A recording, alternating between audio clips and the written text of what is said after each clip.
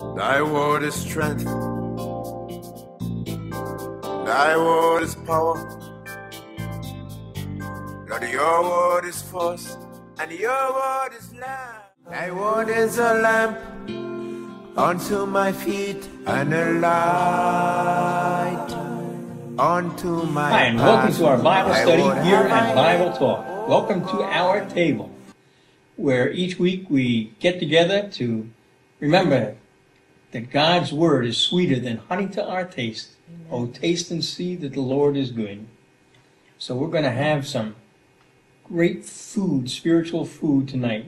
Feasting on the Word of God. Before we do, we're going to be continuing on in our study of Paul's first letter to the Thessalonians, picking up in chapter 4, verse 13, where we left off last week. But before we do that, I'm going to ask my lovely wife, Alice, to start us off in a prayer to ask God's blessing on our time together. Thank you, Lord Jesus. Father, we just praise you, we thank you, we bless you. We ask you to guide and direct Alan as he brings the word to us tonight. We ask that the Holy Spirit will fill him up with everything that we need to know for tonight. And we just thank you and praise you, Lord, for your word, which is nourishing to our whole body. Amen. Amen. Well, I was about to say that tonight may be a little unusual, but I think if you've ever been with us before, you know there's unusual seems to be the usual at our Bible studies. And I'll remind you, if you are here for the first time, that our purpose is to grow in our knowledge of Jesus Christ, who is the Word made flesh, who dwelt among us. We use this study line by line, often word by word study in different books of the Bible, just as a kind of a launching point to take us wherever the Holy Spirit would lead us.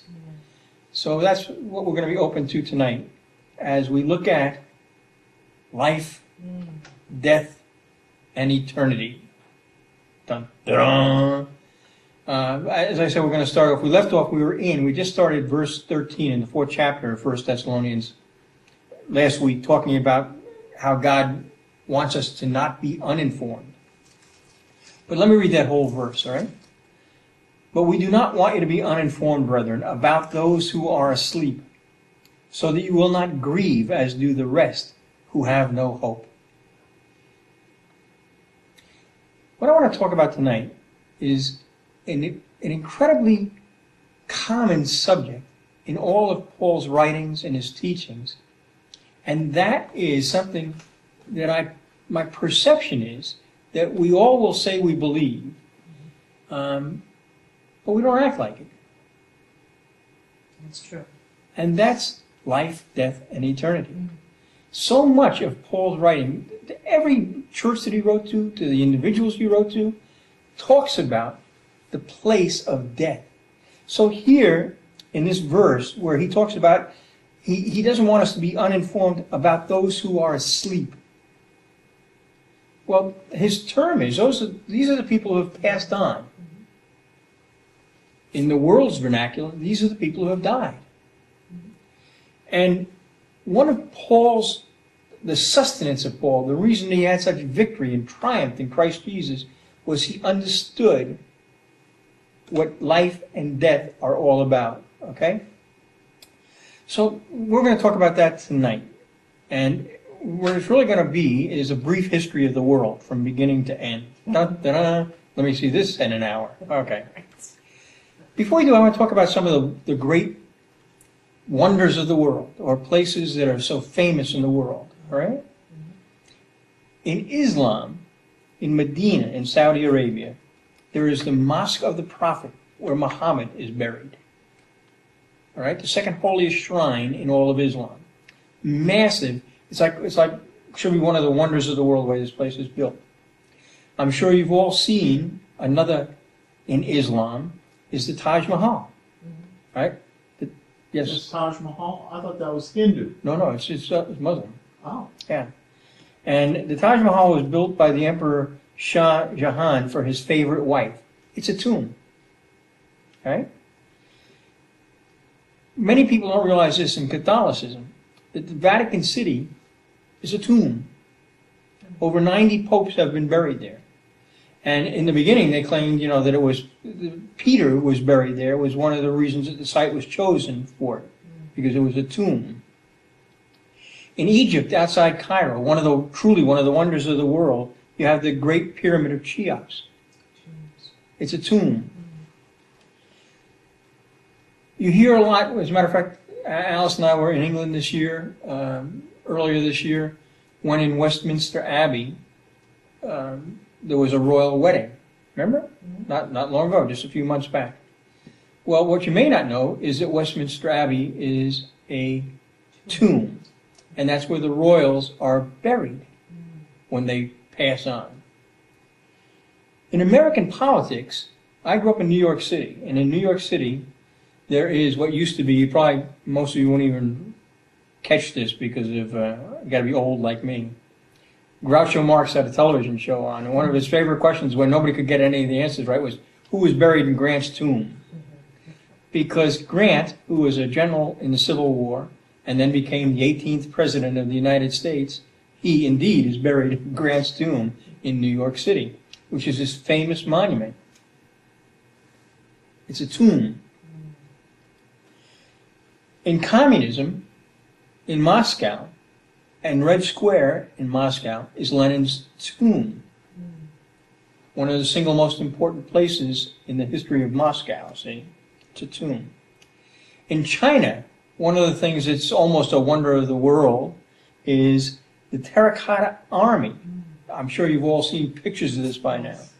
That's a tomb for the first emperor of China. It's a tomb.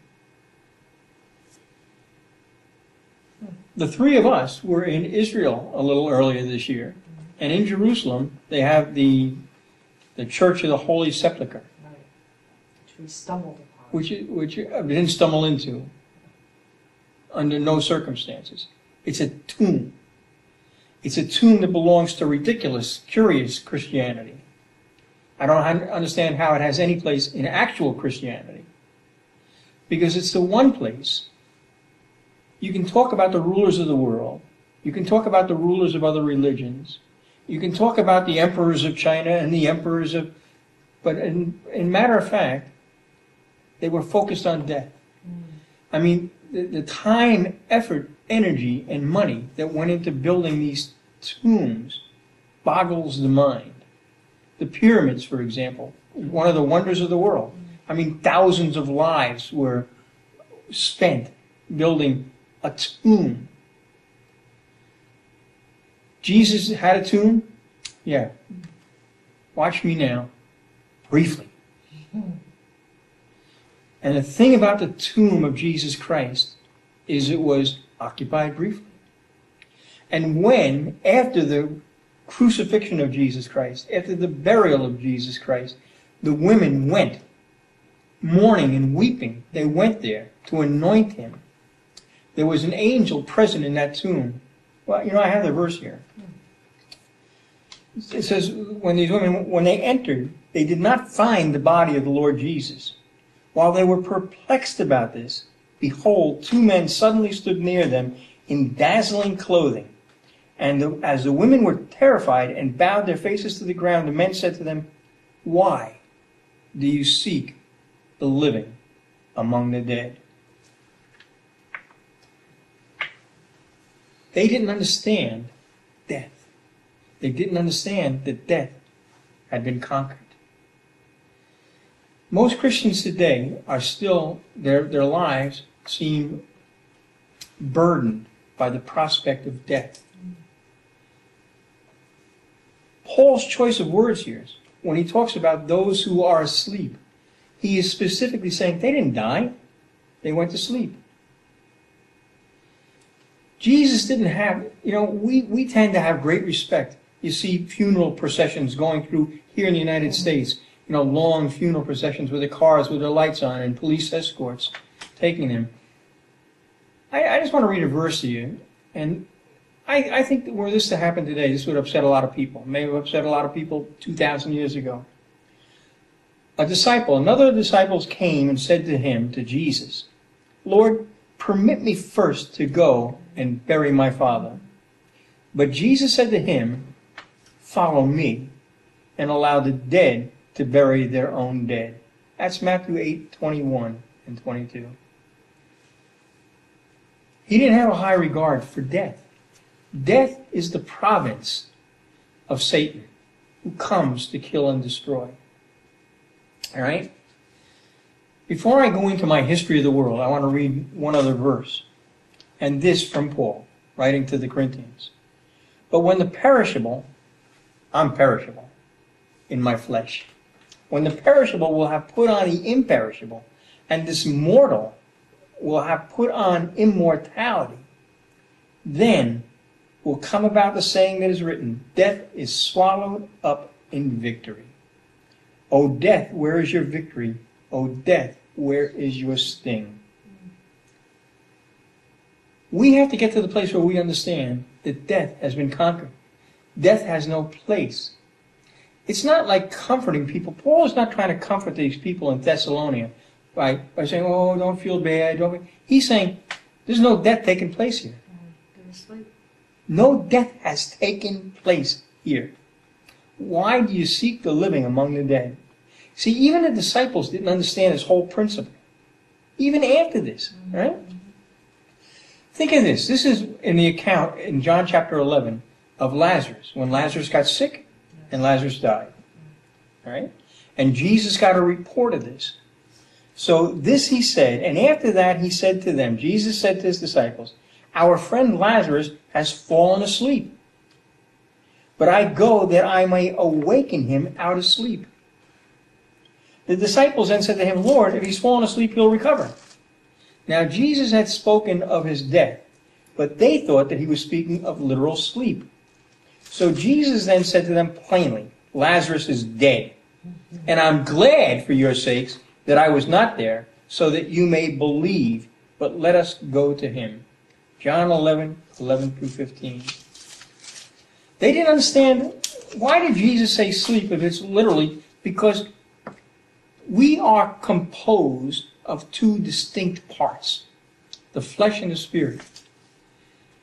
No matter what you do, no matter how well you take care of your body, no matter how you choose to eat, no matter how you choose to exercise, no matter how much you choose, look at, you know what? You are carrying around a spirit renewed in flesh that is perishing. And that's the end of that story. All mankind has to hear this. And so much of Paul's teaching is about this, all right?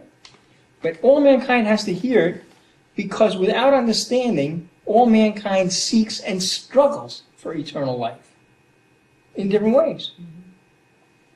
Ecclesiastes 3:11 says this, God, he has made everything appropriate in its time. He has also set eternity in their heart. We are fearfully and wonderfully made, it says in Psalm 139. God put eternity, a knowledge that there is an eternity, a need for eternity, in the heart of every man. He also made a provision for that. But if you don't have a relationship with God, people will seek eternity in a 1,000 different ways. This is one of the reasons why, our future is our children. Hey, you know what? There'll be another generation of kids, and there'll be another generation of kids, there'll be another, until Jesus comes back. Your future, Paul is talking here about hope. Our hope. You hope for something in the future. You don't hope for what you have in the present, because, if you have it, you don't hope for it, right?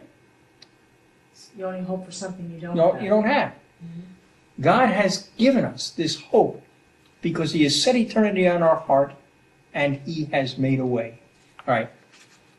I'm going to try and do this, and I hope it all makes sense. I pray that the Holy Spirit just quicken this to all of us, including me. History of the world. Okay. I was just going to quickly say that when you said that eternity has been set on our hearts, that's why people are always striving to live forever here. Right.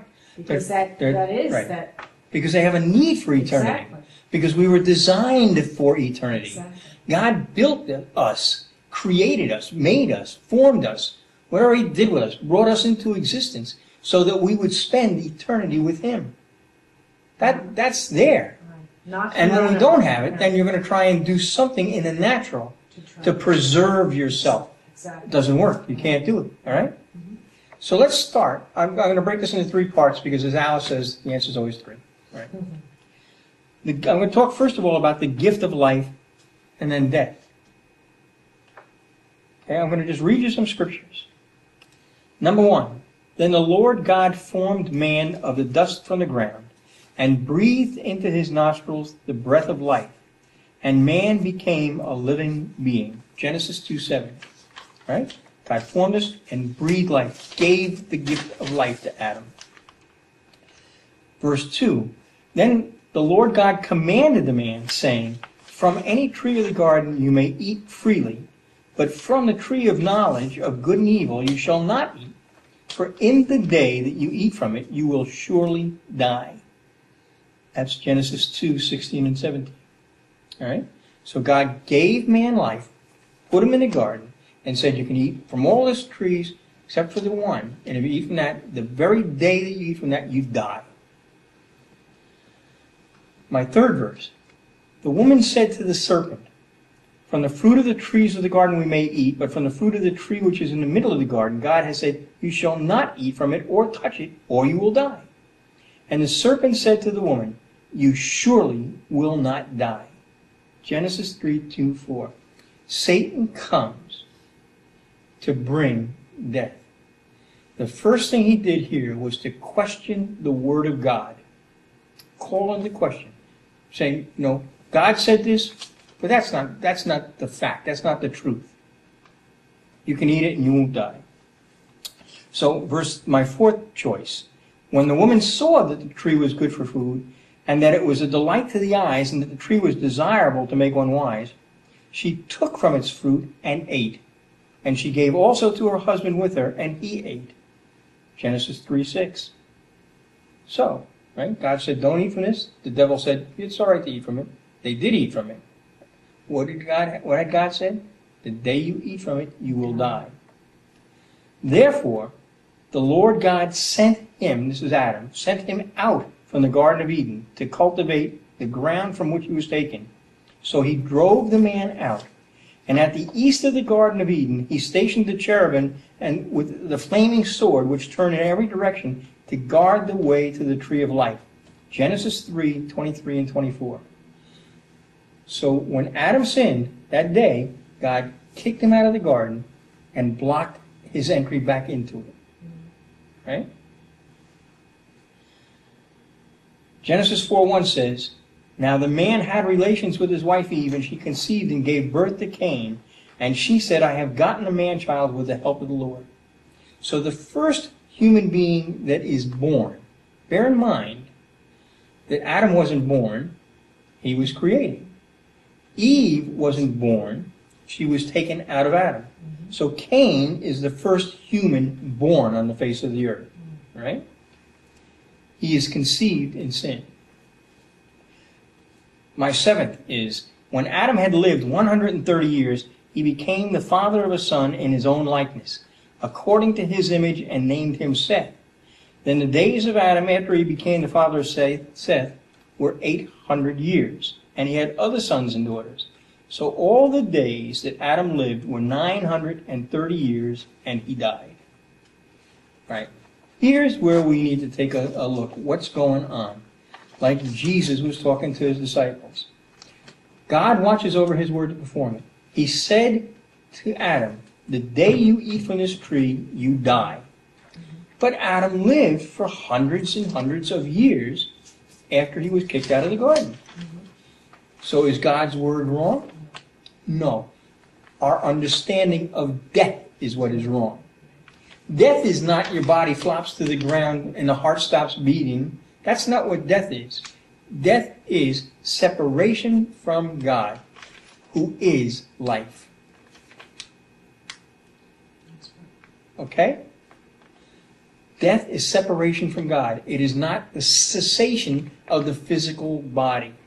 Because Adam was separated from God on the day that he committed the sin. But his body went on breathing for a long time. This is why Paul can talk about the sinners out there in the world who have refused to accept Jesus Christ until this point. They are walking as we were before we accepted Jesus, dead in our transgressions. Hollywood got this idea, writers got this idea. It all comes from the reality of spiritual truth. Zombies. There's all these movies about zombies. The Walking Dead. You want to know something? The zombies in real life are not, they don't have to be ugly. They're walking around without a spiritual relationship with God. So they are dead walking in their transgressions. Death is not about whether you are breathing or not. Death is about whether you are united with God or not. All right? So, that's death. Adam sinned, he died. He was separated from God. That's the creation and the death. Now, let's talk about the promise, the law, and the prophets. The Lord said, "Take now your son, your only son, whom you love, Isaac, and go to the land of Moriah and offer him there as a burnt offering on one of the mountains of which I tell you." Genesis 22:2. This is God speaking to Abraham, the father of our faith. Right? Genesis 22:8-18 says, "And Abraham said," he's talking to his son Isaac, he says, "God will provide for himself the lamb for the burnt offering, my son." So the two of them walked on together. Then God said, "In your seed all the nations of the earth shall be blessed because you have obeyed my voice." Sin entered the world because Adam disobeyed. Right. Now there is a restoration beginning because Abraham obeyed. The law. Leviticus 17:11 says this, "For the life of the flesh is in the blood, and I have given it to you on the altar to make atonement for your souls. For it is the blood by the reason of life that makes atonement." Atonement is the reparation for sin, the payment for sin. Okay? Now remember, it's going to start with Abraham, but Abraham doesn't do it. God reveals to him that he will provide the sacrifice for atonement. But there can't be a cure to death without the shedding of blood and sacrifice, right? In Isaiah, now get this. So you got this picture, all right? There was sin that brought death into the world. Death being not the body ceasing, but separation from God. Now, God starts to make a promise and shows the rules to this promise in the law, and then speaks through the prophets. Isaiah 43, I'm going to read verse 1, 11, and 25. "But now, thus says the Lord your Creator, O Jacob, and he who formed you, O Israel, do not fear, for I have redeemed you. I have called you by name, you are mine. I, even I, am the Lord, and there is no Savior beside me. I, even I, am the one who wipes out your transgressions for my own sake, and I will not remember your sins." So now, God has shown, right, the promise he made through Abraham. Then he establishes a law, the rules about how this has to be done, that there has to be a sacrifice with the shedding of blood. And then he says, "I'm going to do it." I am going to read all of Isaiah 53. Because if you haven't heard this, you need to hear it. If you have heard it, you need to hear it again. All right? It's always good to hear. This is the prophets. "Who has believed our message, and to whom has the arm of the Lord been revealed? For he grew up before him like a tender shoot, and like a root out of parched ground. He has no stately form or majesty that we should look upon him, nor appearance that we should be attracted to him. He was despised and forsaken of men, a man of sorrows and acquainted with grief, and like one from whom men hide their face. He was despised, and we did not esteem him. Surely our griefs he himself bore, and our sorrows he carried. Yet we ourselves esteemed him stricken, smitten of God, and afflicted. But he was pierced through for our transgressions. He was crushed for our iniquities. The chastening of our well-being fell upon him, and by his scourging we are healed. All of us like sheep have gone astray. Each of us has turned to his own way. But the Lord has caused the iniquity of us all to fall on him. He was oppressed and he was afflicted, yet he did not open his mouth. Like a lamb that is led to slaughter, and like a sheep that is silent before its shearers, so he did not open his mouth. By oppression and judgment he was taken away. And as for his generation, who considered that he was cut off out of the land of the living for the transgression of my people, to whom the stroke was due? His grave was assigned with wicked men, yet he was with a rich man in his death, because he had done no violence, nor was there any deceit in his mouth. But the Lord was pleased to crush him, putting him to grief, if he would render himself as a guilt offering. He will see his offspring, he will prolong his days, and the good pleasure of the Lord will prosper in his hand. As a result of the anguish of his soul, he will see it and be satisfied. By his knowledge, the righteous one, my servant, will justify the many, as he will bear their iniquities.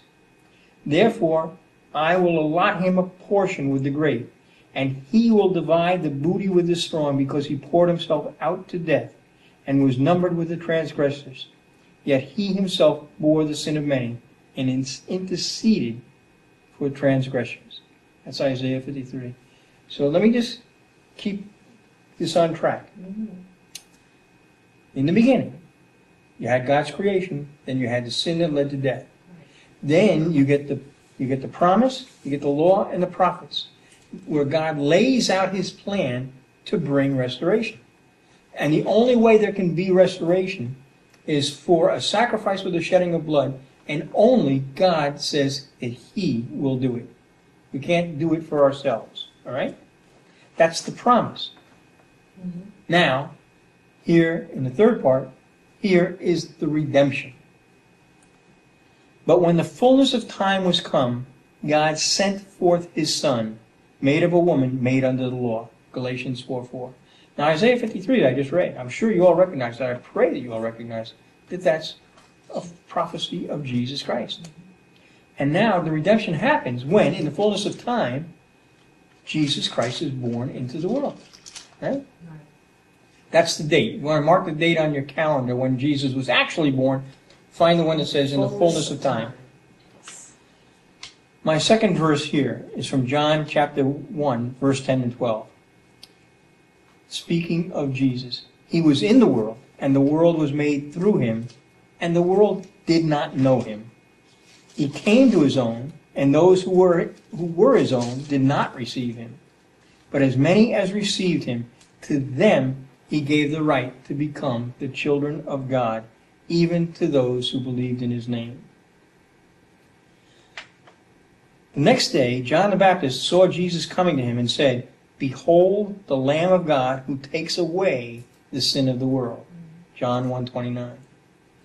So now, like I said, you see the problem, you see the promise and the prophecy and the rule, and now we're beginning to see the fulfillment of God's promise, right? Thomas the Apostle was talking to Jesus in the midst of the disciples. This is in John 14, verses 5 and 6. And Thomas said to Jesus, to him, "Lord, we do not know where you are going. How do we know the way?" And Jesus said to him, "I am the way, and the truth, and the life. No one comes to the Father but through me." So many Christians today seem to believe that if you're a good whatever, you're going to get there.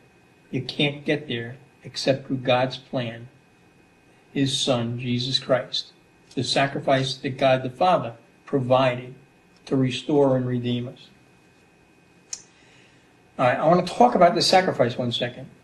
Because you see, it takes the sacrifice, going back to the law, the sacrifice for the atonement of sin that they had in the law as a foreshadowing of the truth, right, was an unblemished lamb. An unblemished lamb was taken by the high priest and sacrificed to obtain the blood. The blood was taken and sprinkled on the mercy seat for the atonement of sin, right? That had to be an unblemished lamb. Yes. We're blemished. We were born into the world like Cain Sin. was, after our own kind. The sin of Adam. You can look at this any way you want, but this is the Word of God. It's called typically original sin. And that sin has been passed on from every generation of man since Adam and Eve gave birth to Cain. It says the sins of the father. But this is forever, right? Yeah. This is forever. It's carried on because each generation gives birth after its own kind. Okay. So, none of us can fulfill this because we're all blemished with a stain of sin. But Jesus was not. But he had to be put to the test. The same way before the Passover, the religious leaders, they would test the lamb to make sure that it met the requirement of being unblemished. I want to read you this. On the Mount of Transfiguration, the Father said, "This is my beloved Son, with whom I am well pleased." This is in the week that Christ went into Jerusalem that ended in his crucifixion. The Father tested Jesus and found that he was well pleased.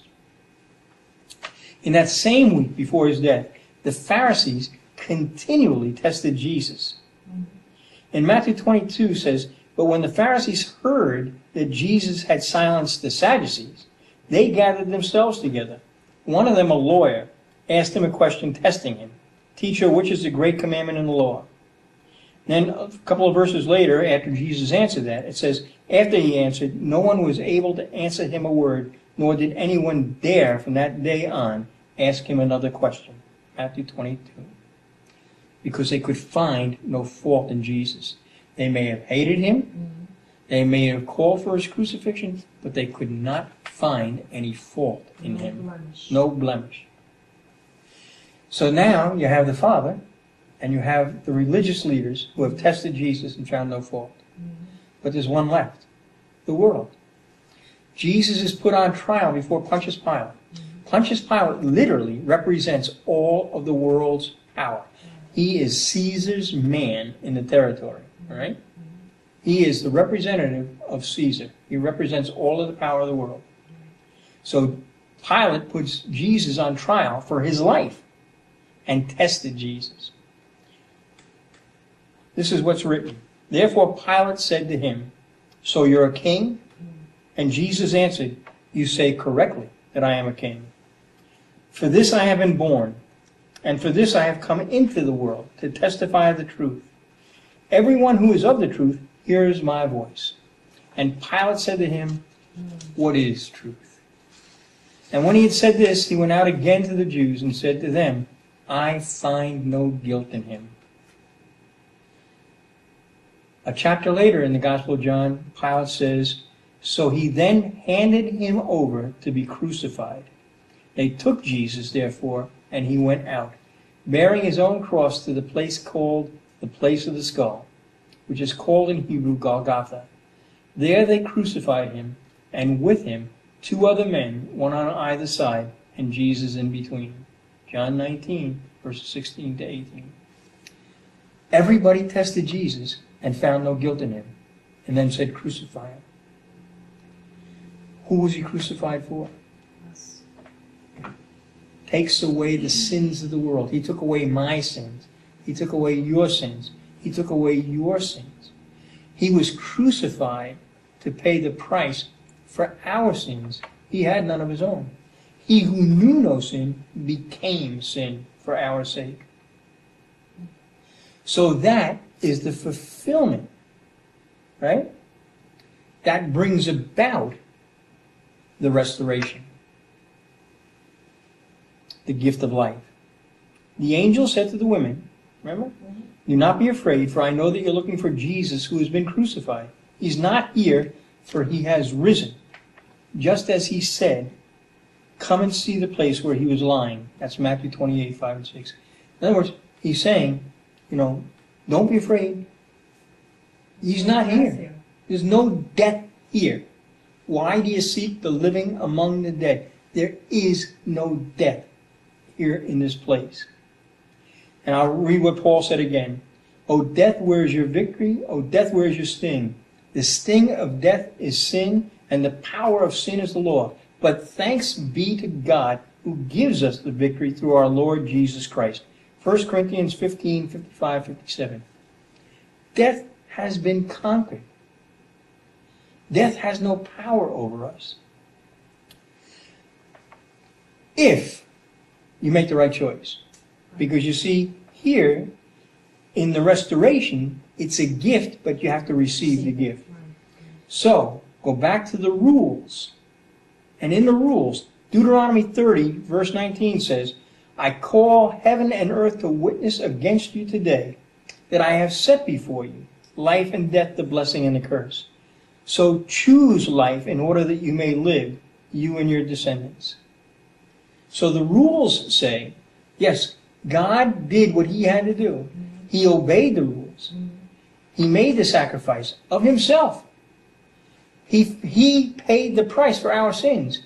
But you have to reach out and accept that gift. He has set the gift of life before you. He has set the gift of blessing before you. But you have to choose it. All right? Now, what does that boil down to?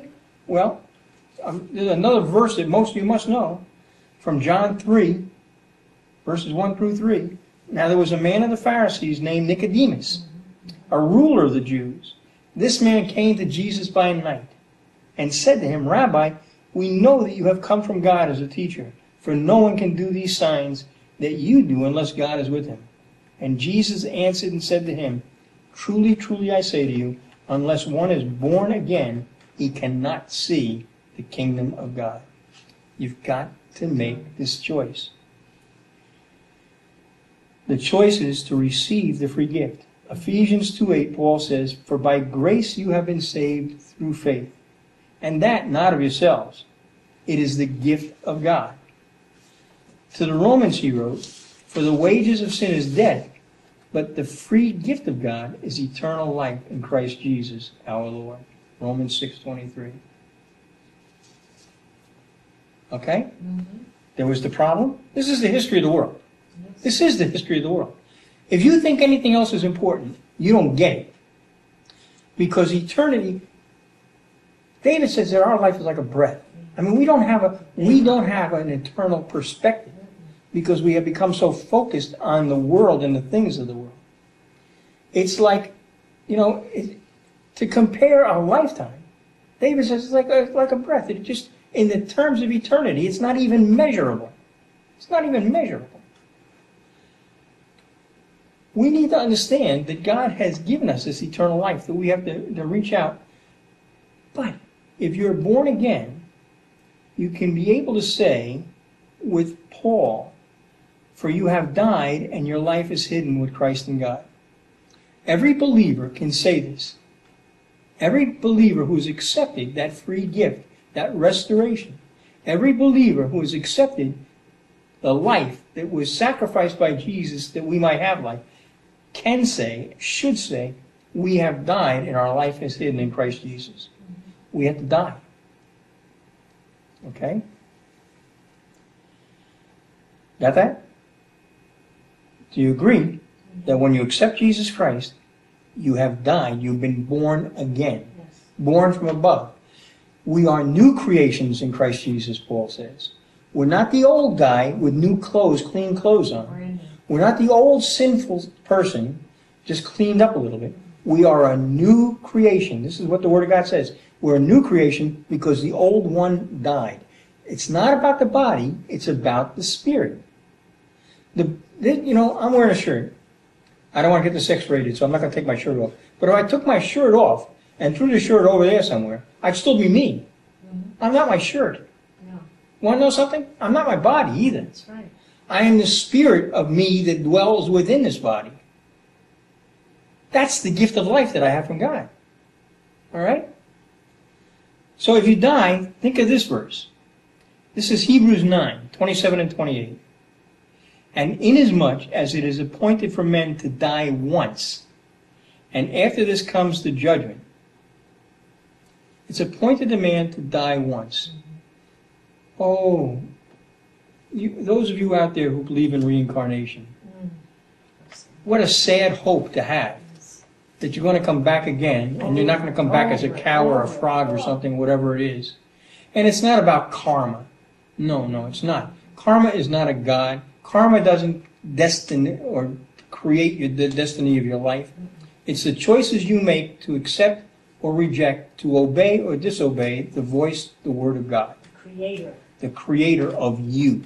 All right? But it's appointed to man to die once, not multiple times. You don't die and come back, die and come back. Most pagan religions are secular or circular. All right? They go round and round and come back.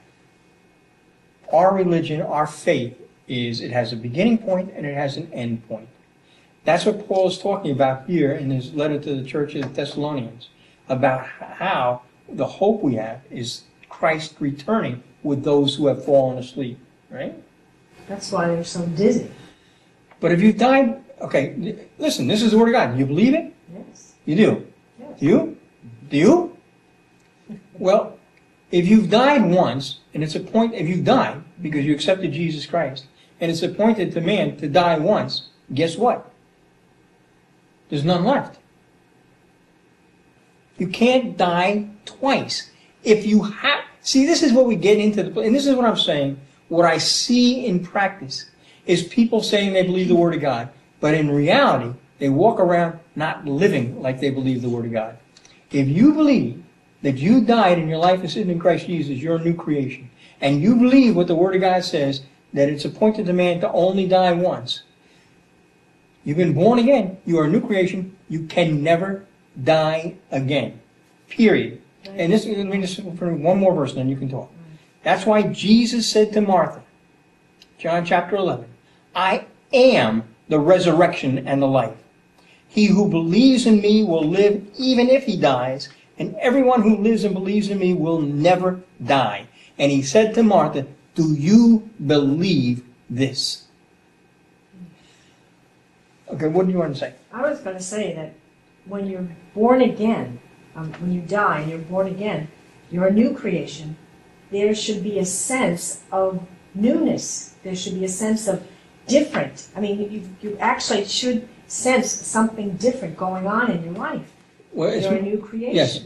If you don't experience that, or if you haven't experienced that when you're born again, then you might want to rethink that, or we go back and do it over again. Okay. Well, no. I don't know about doing it over again. Well, maybe you didn't do it the first time. Exactly. You That's deceived what I'm yourself. saying. Yeah. But the thing is, when you are born again, you're given life. Yes. You're given power. Yes. You are filled with the Holy Spirit. Okay?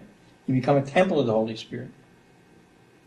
You now have power that you didn't have before. Exactly. That power is the ability to lead and live a new lifestyle. If you have a new life, you should have a new lifestyle. The fact of the matter, this is what, but it's a process that we have to go through. I don't know that it should be a process, but it is. That's why Paul wrote to the church at Rome and said, we're not to be conformed to this world, but we're to be transformed by the renewing of our mind. So there is this constant thing. This is why we're having Bible studies. Mm-hmm. We ended last week by talking about the fact God has given his revelation. Yes. All right? God has revealed from Genesis 1 to Revelations 22. God has revealed. He revealed the problem. Mm-hmm. He revealed his forecast for the solution. Yes. And then he revealed the solution. Mm-hmm. The only revelation we have to look forward to now is Christ as he returns. What we need is understanding. And while we've had the revelation, and we can see the Word, we can read the Word, the question is, are we living the fullness of the Word? Because most Christians are overwhelmed by the fear of death. Yes. Yeah. And Jesus said, don't fear those who can kill the body. We should be living this victorious life, because the only thing, the world has nothing that it can do to you. Oh, you said, well, it can hurt you. You know what? All things work together for good. We consider it all joy when we encounter various trials. We exult in our tribulations. What do you want me to say to you? We're going to talk about this sometime here in Paul's first letter to the Thessalonians. when he talks about God's will. I've had so many people come to me, oh, I'm seeking God's will. I want to know what God wants me to do in my life. I want to know God's will. I'll tell you God's will. It says in the 5th chapter of this letter. He says God's will is that you give thanks in all things, for this is the will of God for you in Christ Jesus. You got to walk in the victory that Christ has purchased for you. In the new life that Christ has purchased for you. You are a new creation. You got to start walking and living like that new creation. We should have no fear of death. You know, here, let me go back. Let me read that whole verse again, right? Verse 13, chapter 4, verse 13. But we do not want you to be uninformed, brethren, about those who are asleep. He's talking about those who others would say have died. So that you will not grieve as do the rest who have no hope. Who's the rest? The unsaved. The unbelievers. They have no hope. They have no hope. Their hope is a false wish. It's just a fantasy. Oh, I hope I get a new job. Oh, I hope I get a better... You know what? The hope we have is an assurance. Anchor of our soul. And it is the anchor of our souls, as it says in Hebrews. And it is what it says in Hebrews also, is our faith. Now, faith is the assurance of things hoped for, not seen. How do we know that? I get nuts when I hear all these people talk about, oh, is there a life after death? Is there a life? I've talked to Jesus. If you don't know, I'm not going to say if you believe, this isn't a matter of belief. If you don't know that there is life after death, you've never met Jesus Christ. You've never encountered Jesus Christ. What's wrong with you? Are you saved? Or are you just playing church? Listen, I want to go about those who grieve. Do you understand? We're not supposed to grieve. No. This is hard. This is hard. This is Jesus saying to his disciples, let the dead bury the dead. I know that there is sorrow in separation. I know. I mean, you know, I've had friends and family who have gone on. There's pain in separation. But this grieving is a deep sorrow. We're supposed to have this joy knowing that they have gone to be someplace better than here. Do we believe that there's a place better than here? Last week I said that what I see in the church is the more that there's prosperity preaching, a focus on the world here and now, the less desire there is for Jesus to come back. The less focus there is on that promise, that hope we have of what Paul is talking about here is the return of Jesus Christ with those who have gone on before. That's the hope. Where do we get this peace? I see a church, I see the people of God without this peace. You know, talk about living in fear. We live in fearful times. If you not have that relationship with Jesus Christ where you have the power to obey his command, not suggestion, when he said, be anxious for nothing. We live in times when the economy is not sound, when peace is not sound. I mean, there are wars and rumors of wars all around us. There is poverty all around us, even here in the United States of America. There is gang warfare all over the United States of America. There is no security in anything. You know, but people, I'll go into a store, and I'll have a clerk say to me, how are you? And I'll say, I'm safe. I'm safe. I'm not going to say, oh, I feel good today. I'm not going to say, I'm tired. The fact of the matter is, if you ask me how I am, I'm going to tell you I'm safe. Safe and secure from all alarm. I have peace because I am in the palm of his hand where no man can snatch me out. I'm in the shelter of the Most High, in the shadow of the Almighty. And the fact of the matter is, that is the place to be. Jesus Christ said, let not your heart be troubled. Believe in God.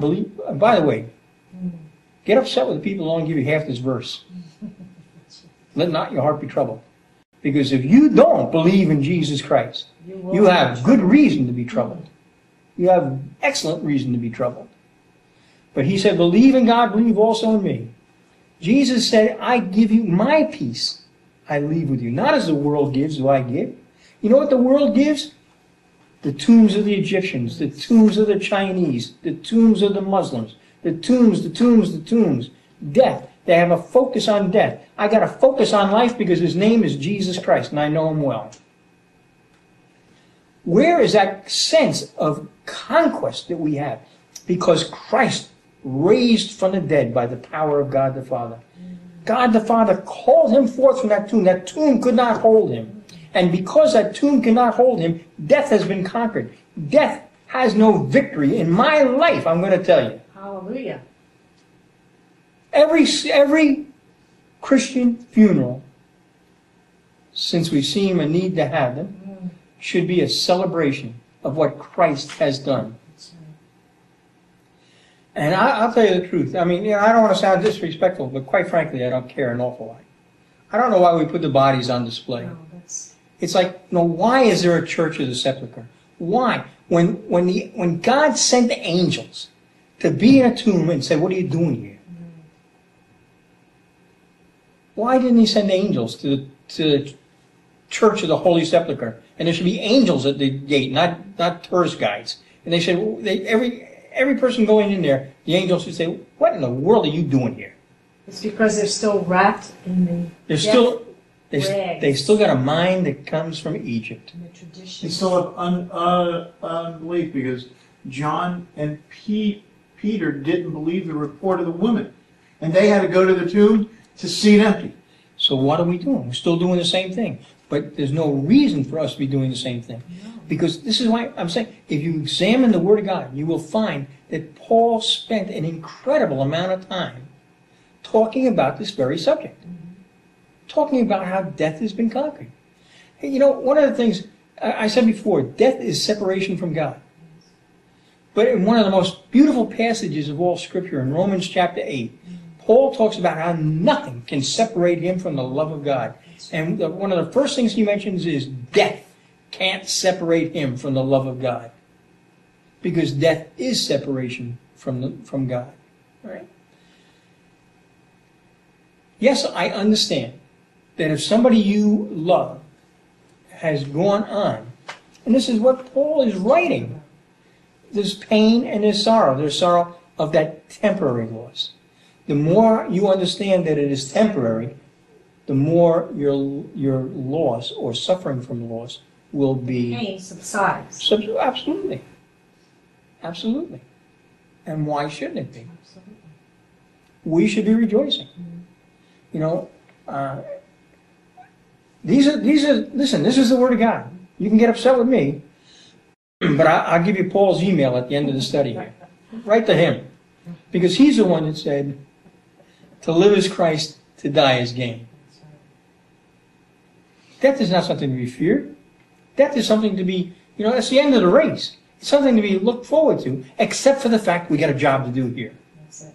And because we have a job to do here, we're not going to go rushing off and jump off a cliff so we can get to heaven. And I don't suggest that.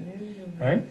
God tells us our habitations and our boundaries, and one of those is the length that we're here on earth. We have a purpose here, otherwise He'd take us. There's an appointed time for everything. When your dad died, there were two attitudes, one yours and one of the other person's. Church. You might want to tell that story real quick. I'll tell it real quick. Alice and I, we had not been saved for a very, very long time. And my father, who was a kind of a staunch Roman Catholic at the time, as we had been raised Catholic, got concerned when I got saved and went off to pray, and it changed my life drastically and completely in an instant. And because of that, I had owned a business, and I got rid of the business and went off to pray to seek God about the ministry that He was calling me to. And my father literally thought that I'd gone bonkers. He thought I'd gone crazy to do such a thing. And he was living in Florida, we were living in New York, and he literally came up to New York to spend a week with us to try and find out what was going on with me, maybe send me off to the funny farm, whatever he thought was necessary. And when he came up for a week, he stayed with us. And we were very, very busy. I mean, we were literally going day and night in ministry. And he said to me, you can't do this. And we couldn't come to an agreement on this spiritual conversation. And at the end of it, I said to my father, you're not getting any younger. He was actually younger than I am right now. And I said, what happens to you when you die? We have to face this. That's right. We should shouldn't be afraid of talking about or facing death. So I said to him, what happens when you die? And he said, I don't know. So he went back down to Florida, and every week I would call him from New York, and we'd spend a little time on the phone. And every week I would share a little with him about what God was doing in our lives and about the love of the Lord. And one night I called him up, it was a Wednesday night, and I called him, we were talking, and in the middle of this, he said to me, Butch, that's what he called me, he said, Butch, he said, I want what you have. I want that peace, I want that joy, I want that life. So he and I prayed over the phone for him to receive Jesus Christ as his Lord and Savior. And I said to him, I love you, Dad. Now, you know what? I always loved my father, but I wasn't given to saying that out loud. Right? Just not part of our culture, right? And he said to me, just prior to hanging up, he said, well, praise the Lord. So that gave me great joy. The next night, Alice and I were at a prayer meeting, a couple hundred people. And in the middle of the prayer meeting, I got a telephone call, and it was my aunt. And she had just gotten word that my father passed away unexpectedly that night. So I went back from the phone conversation, I went back into the prayer meeting, and I told everybody, I kind of stopped the prayer meeting and shared with them that I just gotten word that my father died. My father went to sleep. And of course, 200 people there went, oh. And I said, whoa, wait a minute. I said, what? Don't go, whoa.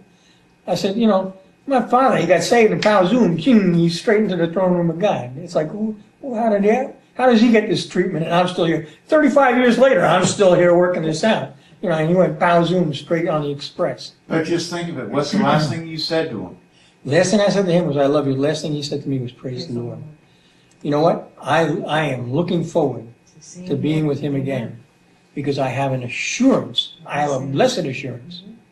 Well, you know, I may see him before I go because he could be coming back with Jesus before it's time for me to go. But the fact of the matter is, here's what I know. And I know this with the fullness of everything in my being. My father is not dead. He was buried, I guess, about 33 years ago, somewhere around here. And, you know, this can upset you or not upset you. I haven't been to that grave where he was buried once in 34 years. There's nothing there for me to see. Do I miss him? Yeah, actually, I do. And funny, the older I get, probably the more I miss him because the more I realize that, you know what, he was actually right when he was telling me all this stuff. I mean, there's a lot he was wise. Except about one thing. You were right. But he gets smarter and smarter as the days go by. So yeah, I miss him. But I'm not grieving. No. I'm rejoicing, knowing that he's asleep, not dead. Because Christ is the resurrection. So either we know this or we don't know this. The problem is, I see in our culture, you know, it's one thing for me to look at the pyramids and see an Egyptian culture that goes back a long, long way, where they were so focused. You know what their holy book was? The book of the dead. I have a book of life. I can understand other faiths. I can understand Hindus, you know, thinking they go around and around and around. Maybe they'll come back as a frog next time, or because they're wrong. And I say, love, I don't hate them for that. I want to share the Word of God with them so they will know that they can have hope. They can have hope for something greater. To come back, having put off the perishable and put on the imperishable, they can come back and go and enter into a relationship with God the Father, being born again. They can die once and never, ever, ever again. So I look at this, but I don't understand it with the church. I don't understand a church that doesn't have that hope. It doesn't show the hope doesn't show to the the hope. unsaved, to the people that have no hope. Yeah. How can you show somebody something? Okay. That you can't see we're yourself. running out of time, so let me end on this verse. All right. I talked about this. This is from Isaiah 61, verse 1 through 3. This is what Jesus read when he went into the synagogue to start his ministry. The Spirit of the Lord God is upon me, because the Lord has anointed me to bring good news to the afflicted. He has sent me to bind up the brokenhearted, to proclaim liberty to the captives and freedom to the prisoners, to proclaim the favorable year of the Lord and the day of vengeance of our God, to comfort all who mourn, to grant those who mourn in Zion, giving them a garland instead of ashes, the oil of gladness instead of mourning, the mantle of praise instead of a spirit of fainting. God doesn't want you to mourn. He wants you to rejoice, because he has conquered death. I pray that this would be a week when you live the fullness of life that Jesus Christ purchased for you so dearly on that cross at Calvary. Your word is a comfort to my soul. Your word is the truth that sets me free. Your word is a light into my path. Your word is a lamp into my